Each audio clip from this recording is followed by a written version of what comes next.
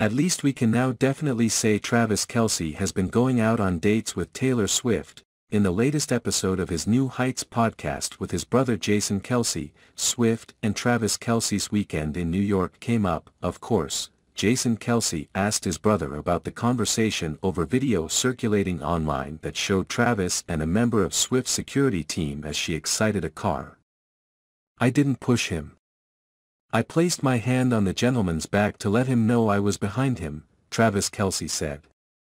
"If I would have pushed him, he probably would have turned around and tossed me."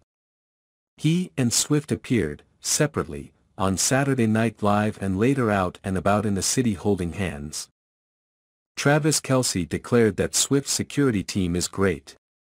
His brother asked if he's felt the need to enact any security protocol of his own in order to protect SWFT. "I feel like whenever I'm on a date I'm always having the sense of like, I'm a man in the situation, I'm like protective." "Yeah, for sure," Travis Kelce said. "You always kind of have that feeling, or that self-awareness, I guess." Note the on a date portion of that. He hosted SNL back in March, and on Wednesday's podcast episode, he talked to Jason Kelce about his most recent appearance, which was a surprise. Travis Kelce showed up briefly in a skit about the NFL making a big deal of him going out with Swift. She introduced her friend and collaborator, Ice Spice. "It was fun catching up with everybody over at SNL, Travis Kelce said. "I missed those guys. Guys and girls, I should say.